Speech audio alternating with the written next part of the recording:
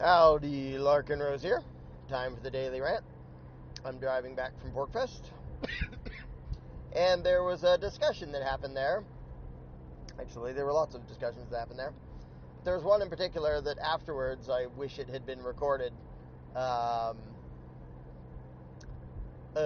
I'm going to do a rant about the topic now. I was talking with whoever about, when statists do the thing of, well, who will build the roads, or who will take care of the sick, or what about this, and what happens to polluters, and blah, blah, blah, blah. All this thing of how will this work? How will this work? What will anybody do about this? And a thing that occurred to me before, I don't think I've even done a rant about it, but it's come up before. Pretty much every single statist argument is not actually the statist's objection to the concept of voluntarism. Pretty much every statist argument is a subconscious, it's not even intentional on their part, it's a subconscious attempt to not have to think about the main point. It's changing the subject. Again, they don't plan it out and try to be deceptive. It's just something the human brain does when it doesn't want to deal with something that's too weird or creepy to think about or admit or whatever. It's all the way psychological denial. Literally. That exact phenomenon of, I just don't want to admit that, so my brain is going to look somewhere else. And there are a lot of things that when people have had really traumatic experiences, their brain doesn't want to look at that. And they pretend it didn't happen. Sometimes they can't remember it. Our brains do weird-ass things. And basically, every statist argument is that. And that's one of the reasons I don't bother to, okay, let's entertain every individual concern that people can have of, well, how will the roads be built? All right, well, here, read this book or whatever, this article or something about how roads could be built and maintained without a ruling class. But what about the poor? Okay, read this book over here about caring for the poor without the inclusion of extortion and government involvement. Well, but what about blah, blah, blah, blah? Nobody, and if you just, if you understand some of the basic disproofs of authority, you can't delegate a right you don't have, you can't have an obligation to do what you think is wrong, which means you can't be obligated to obey an external authority, which means there isn't such thing as an external authority, because it means a thing that has the right to tell you what to do. So those disproofs, saying, what about the roads, is logically 100% irrelevant to those proofs. Oh, yeah, roads, I forgot about roads. Well, in that case, I can delegate rights I don't have, and I can be obligated to do what I think is wrong. I had nothing to do with it. It's but what about just so they don't have to address the underlying principle. And so I was talking to somebody about that, and I was saying that he was talking about some person in particular, I forget if it was a relative or what, who was like, well, how will this work? And I explained, blah, blah, blah, and I was pointing out that, yeah, but that isn't really his objection. And he doesn't even know that. Because of the weird things that the human mind does, he doesn't even know that his brain just changed the subject on purpose so that it didn't have to think about it. And I watched so many anarchists get derailed by responding to the derailings that the statist mind naturally does. And mine did that too when I was a statist. And, may still do that in other things that my brain doesn't want to look at. But it's, so if you get a discussion where an anarchist is saying, you don't have a right to initiate violence against somebody, but who will build the roads? Well, you can have roads, blah, blah, you just let them change the subject away from the basic moral principle to bickering about some detail. And by letting them change the subject, in a way, it's saying that, all right, if I can't explain how everything will work without it, then yeah, we can have a ruling class. It's the, but who will pick the cotton thing. Like, slavery is bad, but who will pick the cotton? Oh, you're right, slavery's good now, because otherwise, who would pick the cotton? Like, that's not an argument, that's not anything. That is logically 100% irrelevant to the statement that slavery is immoral. If somebody responds with, but who will pick the cotton, that is unrelated to the statement. Now, if you say, okay, slavery is immoral and it's bad and all that, and then you say, wonder who's going to pick the cotton, like, if it's a separate issue in a separate discussion, that's fine. Because, yeah, maybe we should figure out what to do about picking the cotton. But if you use it in response to slavery is bad, that's complete non sequitur. It has nothing to do with it. It doesn't make it good because we're not sure how to pick the cotton otherwise. And every single statist argument is a non sequitur because it's all that. It's all, but what about this thing over here that makes it so I can argue about something other than the basic principles and concepts and logic that I don't have a response to? And again, they don't think that. They don't consciously think that. Their brain just is desperate to move the topic to something that they know how to think about and know how to talk about. Or even move it to mythology that they've memorized. Like, well, the Constitution is the supreme law of the land. No, it's not. It's words on a piece of parchment. But it's the supreme law of the land. No, it's still just words on parchment. You're repeating something you were taught to believe. You were taught to take it on faith. Doesn't actually make sense. It's provably bogus. But you don't want to look at that. You don't want to question it. Well, there'll be chaos, or you're a communist, or something.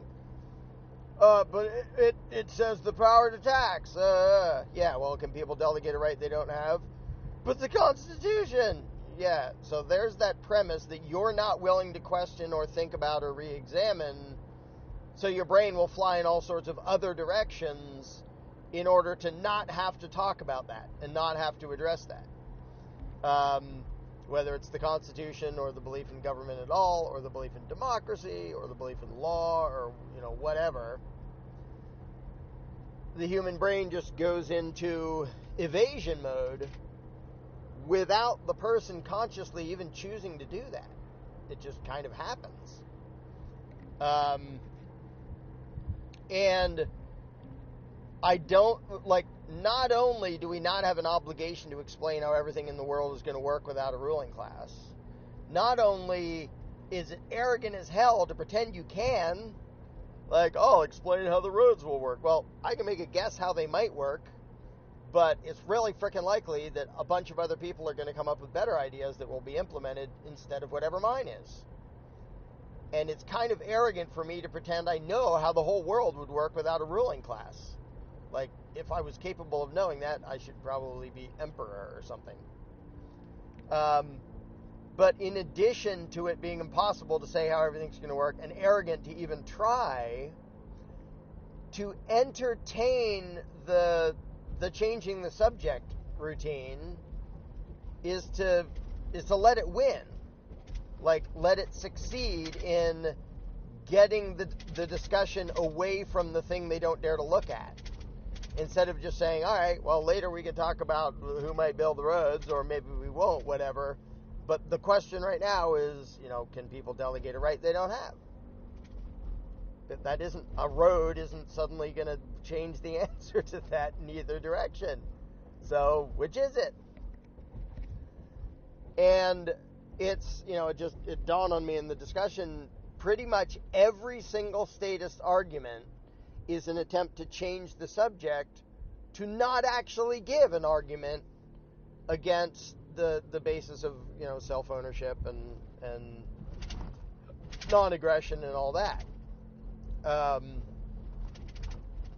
And even where an argument makes a little bit of sense, it's still almost always an attempt to avoid recognizing and accepting some blatant obvious truths. Like if you say, aggression's bad, you shouldn't attack people, you should only use force in self-defense. If somebody says, Well, what if you're in a desert and you're gonna die of thirst and there's a house and there's nobody home and you go in and get a glass of water? Ha ha ha ha ha ha. Like, that is their attempt. Like, on one hand, it's true. Yeah, in that case, I would break in and take a glass of water, and then I would make restitution. Not like it takes a whole lot of restitution for make up for a glass of water, but then I would do something about it. But therefore what? So therefore it's perfectly okay to attack anybody whenever. Like, no. You really want to make that argument? So sometimes, like, there's sometimes that nitpicking is actually a good thing because it can clarify things and bring out exceptions and bring out, or sometimes say, well, yeah, you actually described that wrong because that, that isn't the principle. This is the principle over here. So sometimes nitpicking is actually useful, but when the nitpicking serves the purpose of evading the basic point and the basic concept, it's just, it's argument trolling. It's like, I'm going to throw, and there's somebody, I won't mention his name in part because I can't remember his name, but there's somebody at PorcFest who seems to just be an argument troll who looks for little things to throw in just to try to derail the discussion. Like, complain about a term or complain about a this, or say, what about this really weird scenario? It's like, are you, like, you could do that with almost anything, any statement. Like, well, I'm going to think of a really bizarre, fabricate some exception or something that isn't true of, instead of just going, yeah, as a general rule, that, and as a general rule, this, whether you're talking about a moral principle or a description of reality or whatever else. But a lot of time that sort of thing is a like mental defense mechanism that the human brain does to not have to think about something. And it's because people were taught to accept the political mythology on faith. Like, they didn't at all come to that conclusion based on logic and evidence. Well, and you really can't based on, well, we need, like, it's like saying, how are we going to build a road here? I don't know, magic pixie dust? What? Magic pixie dust. You sprinkle it around and a road appears. It's like, well, okay, because, well, could we just build it the normal way? No, we don't have enough resources. Okay, well, in that case, we need magic pixie dust, and therefore, there is magic pixie dust because we need it. Nobody would make that argument. And yet, that's basically what statists are saying when they say, oh, well, what about the roads? Okay, so poof, now somehow rituals can give some people an exemption from morality because roads, or because the poor, or because scary foreigners, or because whatever your fear for the day is. Like, you don't ever reach that conclusion by way of, no matter how scared you are, you don't ever think, well, in that case, we can do something that is logically impossible, because we need to do something logically impossible, therefore we can.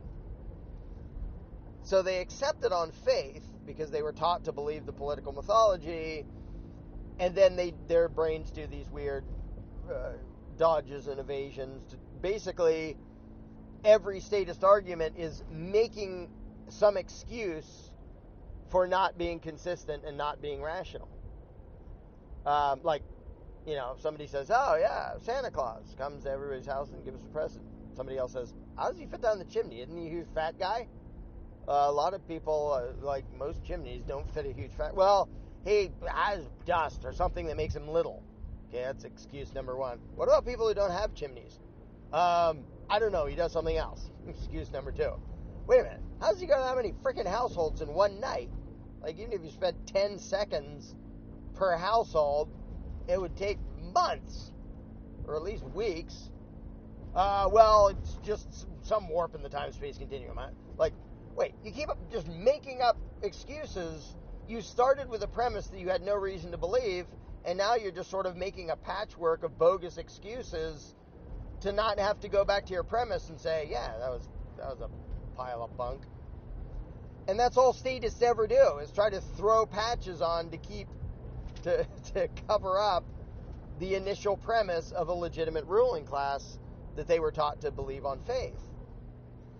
So, and this is why, so many anarchists get so frustrated trying to argue with statists, because they'll change the subject and they'll, what about this? And even if you explain it, they'll say, no, that won't work. Or, okay, maybe that'll work. But what about this thing over here? And it's like, you keep coming up with a new reason to pretend this can't work or that it doesn't make sense or something, like you're just fishing for excuses to not think about it. And it's because that's exactly what the statist is doing, and they're not even trying to do that.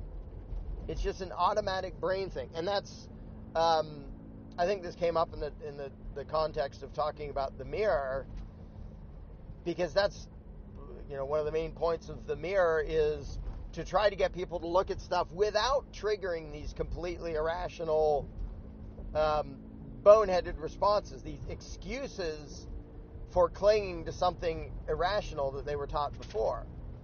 But that really is all statists ever do, is throw out excuses and things that change the subject so that they don't have to address the actual points. And if you're an anarchist and you've talked to people, you've probably noticed this. Like, I tried to just answer these basic questions, and they immediately get either dishonest or evasive, or they'll change the subject, or another example of that came up in the discussion was when somebody says, oh, tax is the price we pay for civilization, yada yada yada.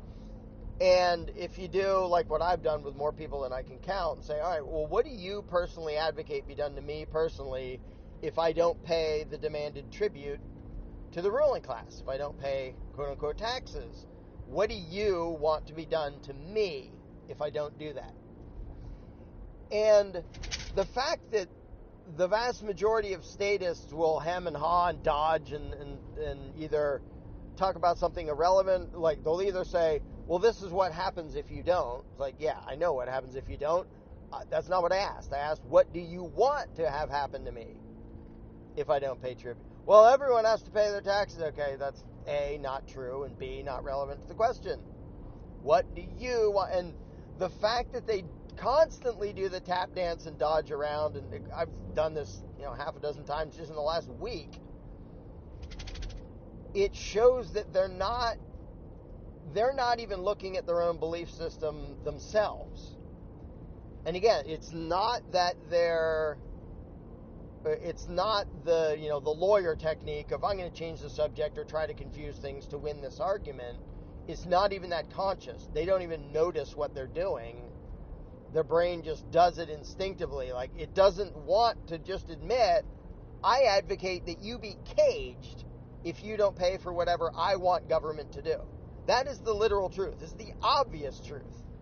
And if you just see the literal reality of what's going on and what voting does and what government does and all that, there's nothing controversial or debatable about that. Like, you voted for that guy. You knew he was going to keep, running the taxation thing. You knew what was going to happen to people who don't pay the tribute. And you voted for him knowing that, trying to put him into power, knowing that he would have his underlings prosecute and cage people who didn't pay tribute to him. You can't pretend you didn't know any of that. But at the same time, they do this weird psychological denial where their brain is trying to not know that. And that's one of the reasons it's so frustrating to talk to statists, is their brain really is trying not to see certain things about what it believes. And it's why so many people get frustrated, because it's like, I ask these simple questions and it always goes flying off on some tangent. And they sort of can't even help it, because it's so uncomfortable for them to stay on point and look at it. And that's why, the whole thing of the mirror is you have to go to great lengths to keep it comfortable so they don't feel like they're being judged, they don't feel like they're on the spot, to make it feel comfortable to actually look at that stuff and be literal about it. And like, all right, what do I advocate be done to those people? arrest them? That's just for not paying? That's kind of, well, I don't know. And as soon as they start to actually think about it, then there's some hope. But as long as their brain can change the subject a million times, it's why, again, I can't count how many times I've done this. I'll ask a question, and now, if someone's just very predictable statist in their responses, I'll say, all right, here's what's going to happen. I'm going to ask you a simple question. Instead of answering, you're going to evade and say something else and say something irrelevant. Then I'm going to ask again. You're going to get agitated. You're still not going to answer. You're going to say something else. At some point, you're going to complain about the question. A little later than that, you're going to say you already answered the question. And after that, you're going to run away, having never answered a basic question about what you advocate. And I will explain all of that, and then they will do all of that exactly as I said they would. And it's happened over and over again because it's this psychological phenomenon that's just so damn predictable, because that's how psychological denial works. And that's why getting people out of the cult of statism really is like a cult deprogramming.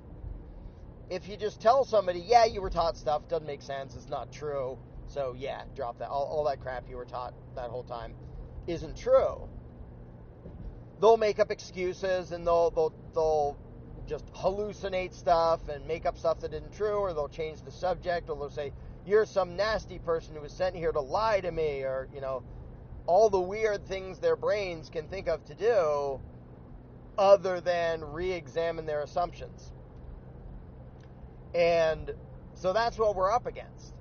And that's why I'm putting so much time into the mirror, because I think it'll be better than anything else, including me having a one-on-one with somebody, including anybody I know having a one-on-one with somebody.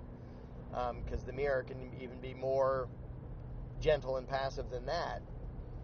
Even when I'm in nice mode rather than in caustic, nasty debater mode. So yeah, I think it's important to understand, again, a lot of people think that, well, I understand the philosophy well enough, I should be able to convince people, and then they get all frustrated because they can't, because they don't understand psychology, and that's the thing getting in the way. It isn't that you don't have enough logic or you don't explain it well enough. It's that the other person's brain is doing weird-ass stuff in order to not think about it. And you have to know how to get around that and get through that, or it doesn't matter how obvious and simple and basic your explanations are. If their brain doesn't want to think about it, you can't force them to think about it. And the harder you try, the weirder their responses are going to get. And just good luck getting through to them. So, but that's why we sort of have to study psychology if you want to be persuasive and get people out of the statism they were indoctrinated into. Because it's what's the saying? You can't reason somebody out of something they didn't reason themselves into. Like, they just took it on faith because they heard it. It's like a belief in Santa Claus. And expect them to be reluctant and irrational and emotional and all sorts of things when you start alleging that Santa Claus isn't real or government isn't real. But yeah, it's important to note that none of their arguments are rational or even relevant. It's all their brain throwing out debris to try to cloud the basic issue, because their brain catches a glimpse of the truth and is scared to death, and then goes to great lengths to avoid looking at something that their brain knows is going to mess up their whole paradigm. So it tries to not look at it all and flounders around and dodges and evades and all that fun stuff.